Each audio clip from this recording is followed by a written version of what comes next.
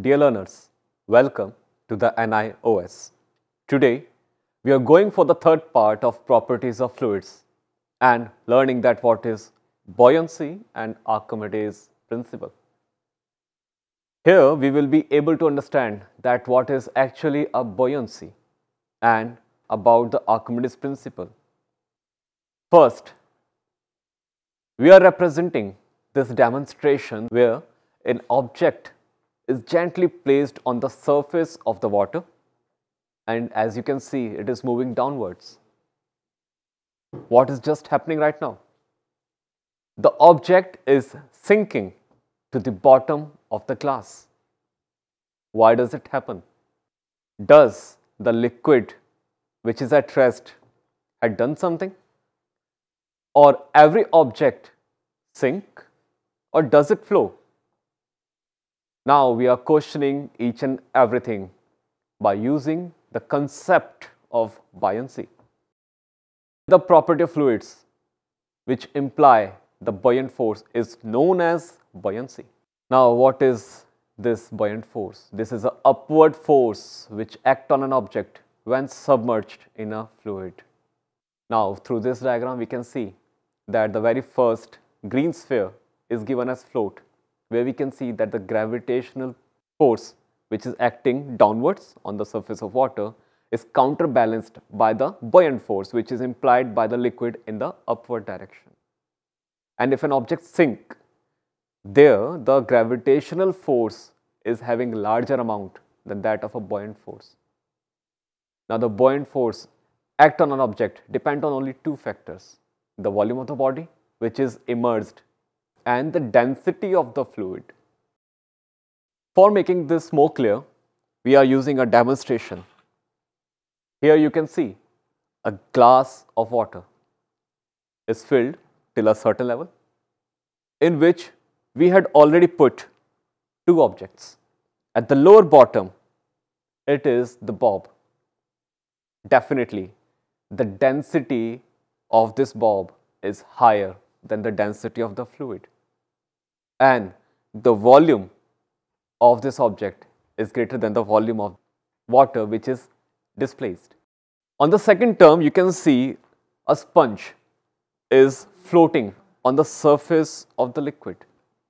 Now you can see here the density as well as the amount of volume of water which is displaced by this sponge is very low.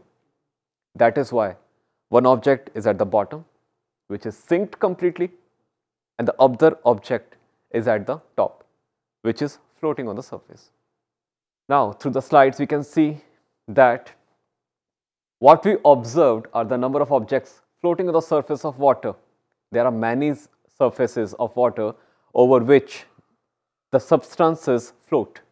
How does they float? How to identify the forces which are acting on the surface of that particular object? Gravitational force which pulls it downwards, the buoyant force which acts upwards.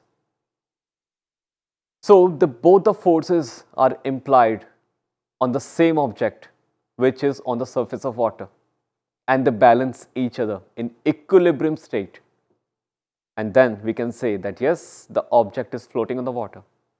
Here the main emphasis is implied that an equilibrium state should be there. Then only the object will float on water. As you can see that from this diagram, here we are having a merchant ship which is loaded with many goods, and you can see if the goods are there, they are having the masses, and the gravity pull every object which is placed on the surface of water downwards. In the similar position, the buoyancy, the upthrust which is implied by the liquid, is in equilibrium position with that of a force which is implied by the gravity. They both are in equilibrium but opposite to each other. Therefore, this ship is not sinking. On the other hand, it is floating. A totally submerged object denser than the fluid sinks. Next, Archimedes principle. The Archimedes principle states that when an object is submerged partially or completely in a fluid, then the magnitude of the buoyant force in it always equal to the weight of the fluid displaced by the object. Now this principle can easily be demonstrated by using an Eureka cane. What is actually a Eureka cane? Now look up with this diagram. This diagram shows that we are having a can which is filled with water, and at the side we are having an outcome through a nozzle. So if it's submerged object, the heavier the weight, if the more the displacement is there of water, the more the amount of water comes out of the vessel. Now how does it happen?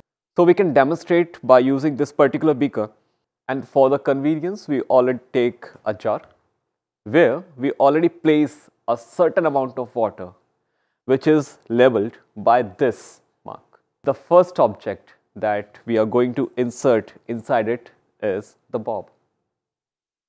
As we already know, this bob is having higher volume as compared to this water, means the density is higher comparatively. So when I make this bob dipped inside the jar, will the level rise? So let us observe. Now let me leave this bob inside the jar which is filled with water and see, a certain amount rises, a very small amount. To show that is it a specific amount so that we can easily differentiate, I'll insert one more bob inside, and it will definitely displace a larger amount of water. To show it more clearly, let me mark it for you people. The original level of the water which was taken by us was marked by the black ink. But when we inserted two heavy bobs inside it, the amount of water displaced turns in the rise in the level of the water, which is marked by the blue ink. Now, where do we use this principle? It is used in designing the ships, the submarines. It is used in making lactometers, which are used to determine the purity of sample of milk. And they are used in making hydrometers, which are used to determine the density of liquids. The hydrometers also used to show that the household using water, is it hard or is it soft? Now what we had learned, we learned that the concept of buoyancy, where does it imply? How does the body floats? We learned Archimedes principle. Thank you.